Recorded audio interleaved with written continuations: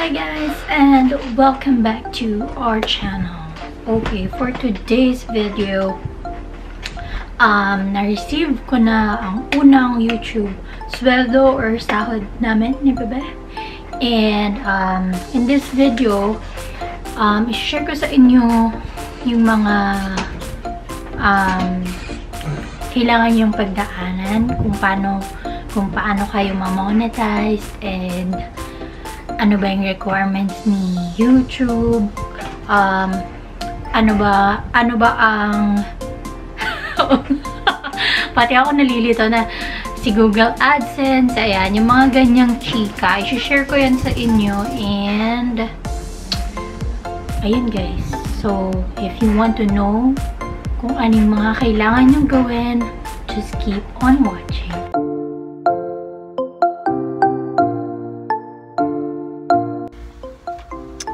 Okay, so today, dahil sumahod na tayo work, I'm going to treat baby ko. That's me.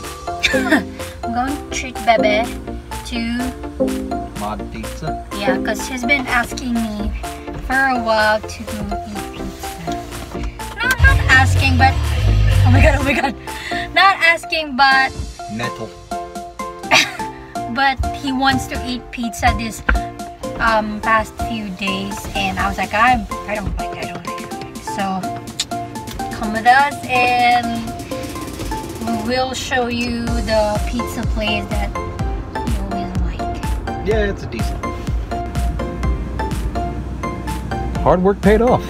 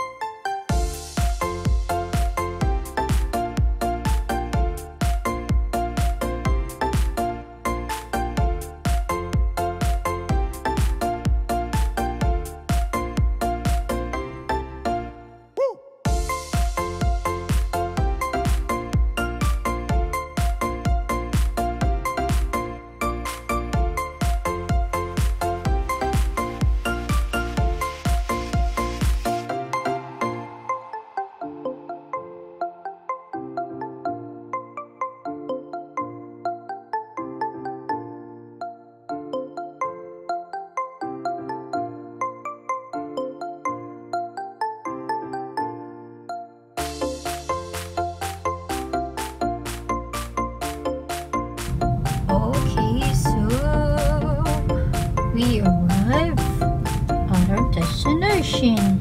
Someone's just... Why would you just be out in the middle of the damn street like that? Oh, there it is. So we're just looking for a spot to park, and we're going inside the Mod Pizza. Mod Pizza.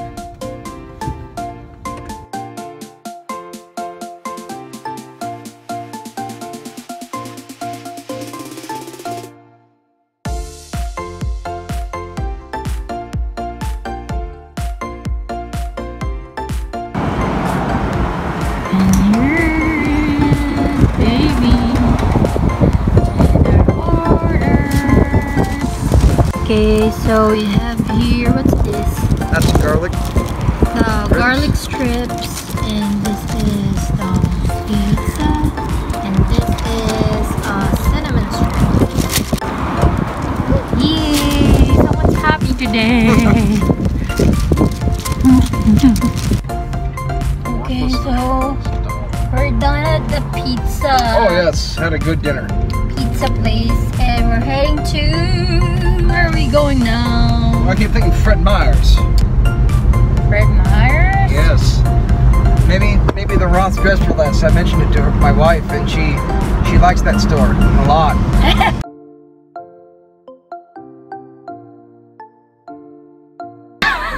Okay. So, balik na tayo sa ating topic. First, ano nga ba ang gagawin mo para magkaroon ka ng YouTube channel or YouTube channel? First, dapat may Google account ka, Google Mail. Tama, Google account. So, madali lang naman gumawa nun, para ka lang gagawa ng Facebook. Ganon siya. And then, Ito guys, kapag nasa US ka, hindi ko sure kung sa ibang bansa ganun din. Kapag nasa US ka, tapos yung Gmail na yun ang ginamit mo sa AdSense, required kang mag-fill up ng tax information. That is based on my experience kasi yung Gmail na yung account na nakakonect sa aking Google AdSense ay US Gmail or something, basta ganon. Okay, so second, pag meron ka ng Gmail account, pwede mo siyang gamitin for your YouTube or YouTube, whatever. So, yun lang din yung ipang-register mo na email mo sa YouTube, and then pag clinic mo na yung create a channel, tapos kapag gusto mo siyang ma-monetize, may requirements si YouTube na 4,000 watch hours and 1,000 subscribers. Okay, so gaano katagal bago ko na-reach yung requirements ni YouTube? 5 months. 5 months ko siya 5 months kong pinaghirapan ang mga bagay-bagay.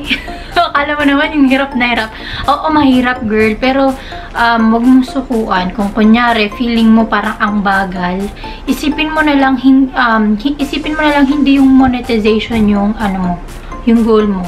Isipin mo na lang na kaya mo siya ginagawa is passion mo siya.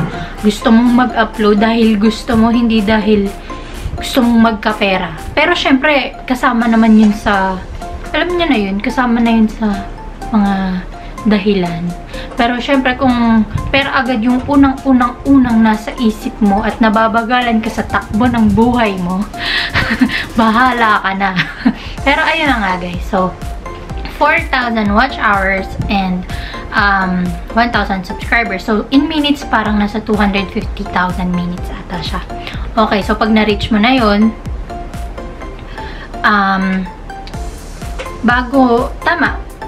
tama. Okay. So, syempre, dun sa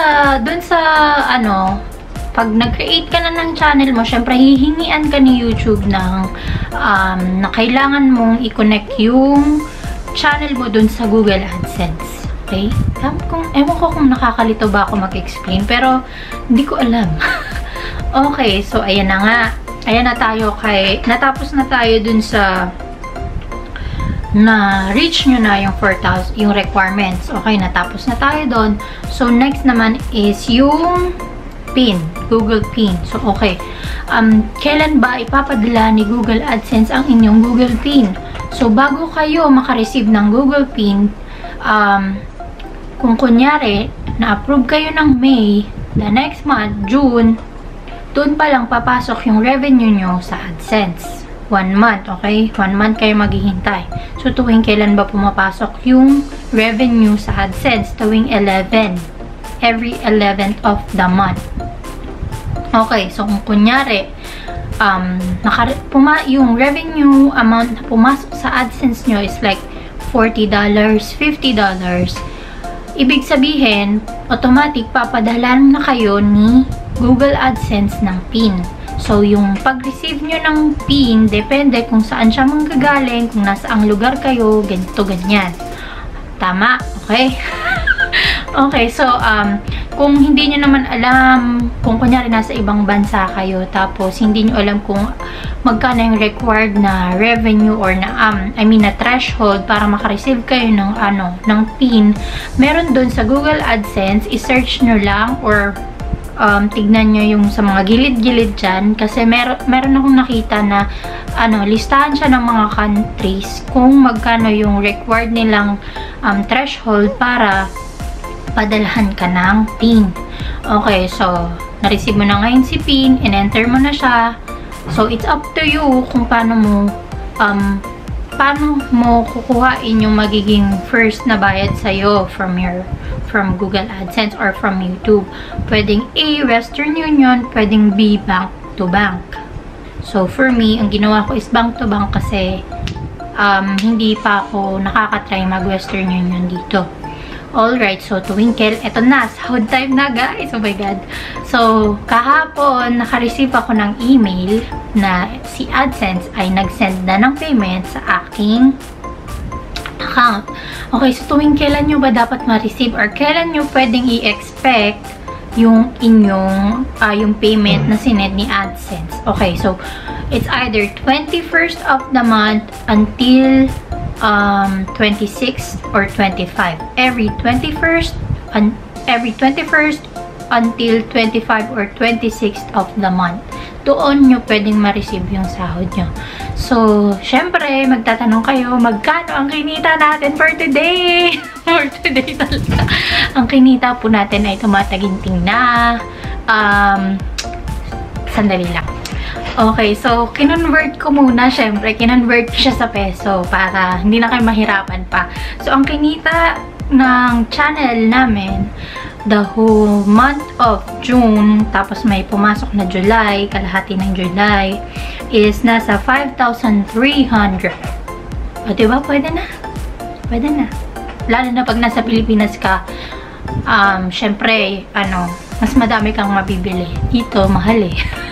So, ipunin na lang natin. Ayan. Pero, syempre, ayun na nga, na-receive ko na kanina. Pumasok na siya kanina sa aking account ang payment ni Adsense or ni YouTube.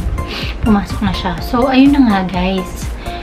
Kung nagsisimula ka pa lang ng iyong channel, syempre, palagi ka lang mag-upload. Syempre, content is a must. Pero kami kung ano-ano na lang yung content namin. Kasi nga, alam mo na yun, baguhan lang din naman. And syempre, ano pa ba? I-share mo yung channel mo sa iyong social media accounts para mas madaming mag-view sa'yo. And ano pa pa, may mga groups naman dyan na pwedeng makatulong sa'yo sa pag-reach ng goal mo or ng requirements ni YouTube. Ano pa ba? Ano pa ba?